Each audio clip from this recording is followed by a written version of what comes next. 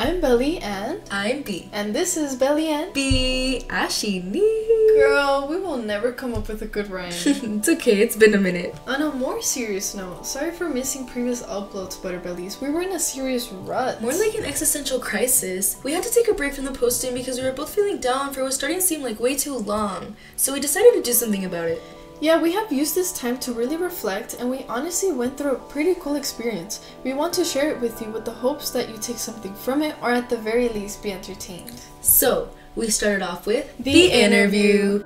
You guys know us. We're usually super joyful, so we're not sure why we felt like that, but we thought we should listen to the advice we give you guys and reach out.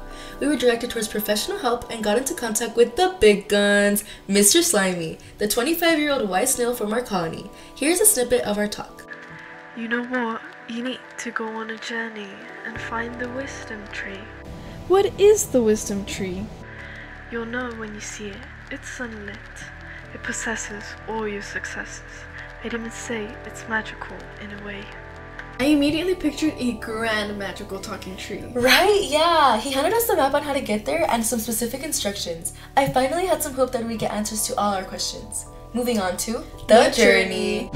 We flew to the starting point of the route as directed by Mr. Slimy. We saw a lot of diverse communities also headed towards the famous tree. We actually ran into this caterpillar. Her name was Lola, and she started telling us about a few butterflies, and honestly, I felt like that conversation was super belittling because she was just going on and on about how great they were. Really? Yes, you didn't notice? Just listen to the way she talks about her best friend, Regina. Oh look, that's my best friend Regina. She just won the 25th annual Flutter Fashion Festival. I love her, she's such a kind soul. Oh my gosh, why would she even bring that up? Like, was she trying to make us feel unaccomplished? Right, yeah, that's how I felt. And even just looking at the other butterflies that she was pointing out, like, they were all so much better than us. Yeah, we can't even compare to that. Well, luckily, after that, Lola joined her other friends, and we didn't see her for a while. Huh, I wonder why, Belie. Maybe because you lost the map? I lost the map, you lost the map. Oh my gosh, roll the clip. What do you mean you can't find the map? I wanted to drink some nectar, and I just set it down for 5 seconds, and I guess it flew away. The wind suddenly picked up. There's nothing I can do about that. Well, where is it? I've been holding it this entire time, and when I ask you to hold it while I fix my antennas, you lose it?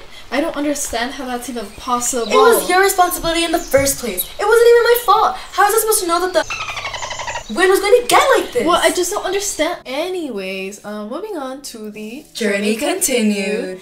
Since someone lost the map, we had to go through a lot to get to the wisdom tree. Okay, whatever. We stopped talking to each other for a really long time. We honestly would have kept it this way if it didn't depend on our lives. Yeah, it started raining really hard on us, and since there was no shelter big enough in sight, our only option was to work together to make the shelter. Low-key, Belie, your background in engineering was very helpful. She was going through this whole, process. Yeah, the engineering design process, that's basic knowledge. Well, anyway, after our research, imagined, planned, created, and tested, we waited there together until the rain turned into a drizzle. Once we flew out, we realized that we were back on the main path. Then with our luck, we ran into Lola.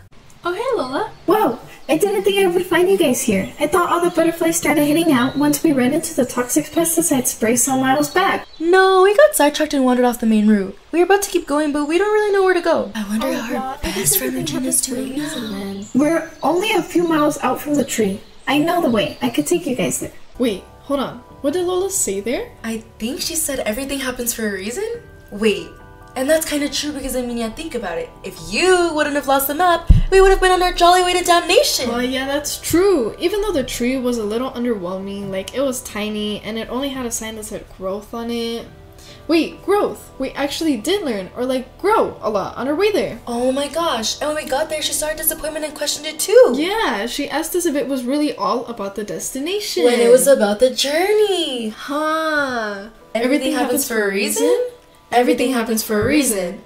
Everything happens for a reason. Huh, and if I would have just accepted that the map was gone sooner instead of dwelling on it, it probably would have made the process a lot easier. I had to let it go and let it be. Yeah, you know what? Lola was like a special guide. She was never implying that other successes translated to our failures. She was also never comparing us to anyone. Our underlying beliefs were doing that to ourselves, which only negatively affected our perspective on Lola and our journey. We create our own realities. The wisdom tree really does have all the answers.